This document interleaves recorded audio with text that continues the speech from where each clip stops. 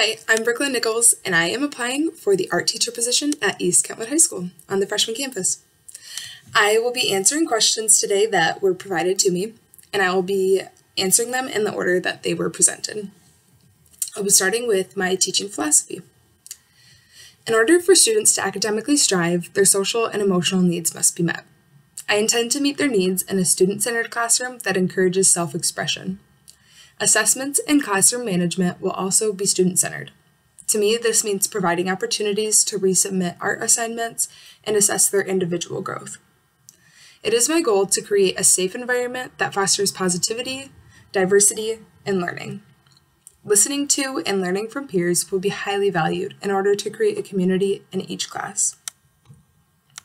After viewing the East Kentwood mission and vision statement, I was overwhelmed with excitement to imagine myself at a school that encourages diversity, representation, and equity. I want to teach at East Kentwood because it has the environment I've been looking for.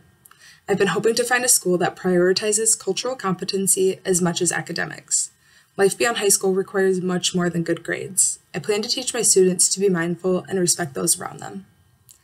I decided to become a teacher after working at Hudsonville High School for 2 years. I watched my kids fail and try again and again. And throughout their failures, I also got to witness them come into class with a huge smile and tell me about their success. Experiencing their pride and their growth gave me continuous motivation to take pride in my own hard work.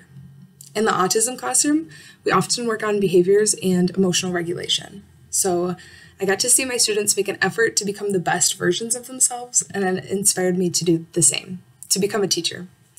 I hope to influence freshmen to grow. I'll make my classroom a safe place, a place where they can tell their story, and they can fail, and then admit that they failed, and then try again. I want to empower ninth graders to take chances and discover their passions.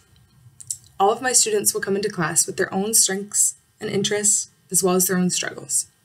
Every student deserves an education, a safe environment to learn, and a community to lean on. They all deserve a teacher that's in their corner, helping them learn from their mistakes and encouraging them to move forward. I possess many professional and personal qualities that will make me successful in this position. This will be my first year teaching a class of my own, and nothing gets me more excited. Passion is what has driven me to get my interim teaching certificate within a year. Every student will come into my classroom each day and be greeted with a positive attitude and a teacher who is genuinely excited to be there. I believe that my relationship building skills will be essential to this position on the freshman campus. Students deserve to have a teacher who shows them respect and a teacher they trust. I value individuality, and I really enjoy getting to know my students. I'm also good at setting and maintaining boundaries with my students, as well as sharing this skill with them. My ability to build relationships also helps me empower my students. Empowering students means getting them to believe in themselves as much as I do. Professionally, I'm very flexible and adaptable. I'm not easily frustrated when things don't go exactly how I planned them, and I'm very quick to come up with a creative solution. I'm a very tech-savvy person, and it excites me to bring this to my classroom, as well as teach my students to responsibly use technology. Technology and social media open up endless doors of opportunity, but kids need a positive example to learn from. Lastly, I am also incredibly resourceful and hardworking, which makes me a good problem solver. I'm very excited about this opportunity, and I greatly look forward to hearing back from you guys. Thank you.